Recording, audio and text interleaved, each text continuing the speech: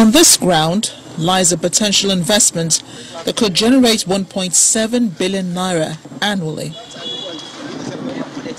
Little wonder agriculture is described as the next best thing after oil. This is the Organic Integrated Farm Estate, a brainchild of the National Land Development Authority, Nalda. The farm estate, sited at Suduje community on the outskirts of Daura, has the capacity to engage 1,500 women. And when it comes to the animals, it comprises poultry pens, cow and goat pens, rabbitries, bee apiaries and fish ponds. Here to commission the farm estate is the President, Muhammadu Buhari, accompanied by the Kastina and Jigawa state governors, Governor of the Central Bank of Nigeria, among other dignitaries.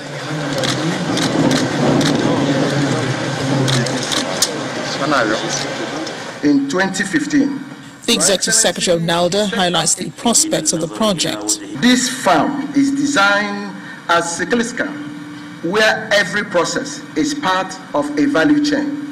It is divided into 80 hectares for crop production and 20 hectares for animal production, processing and packaging, with growing of feeds, which include recycling of animal waste as fertilizer for plants and growing plants to feed the animals. The governor of Kastina State, Aminu Masari, expresses readiness to partner with Nalda and to provide whatever is required to make the investment a success. The approach of Nalda in this is highly commendable, and we will partner as a state government. We will make sure that whatever is required to make this investment a success, we will provide, inshallah.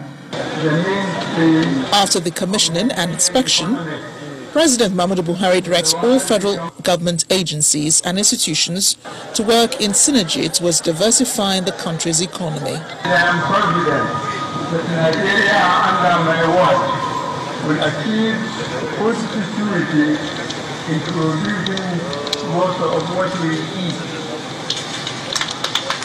In good harvest, we may even export our surpluses and earn foreign exchange.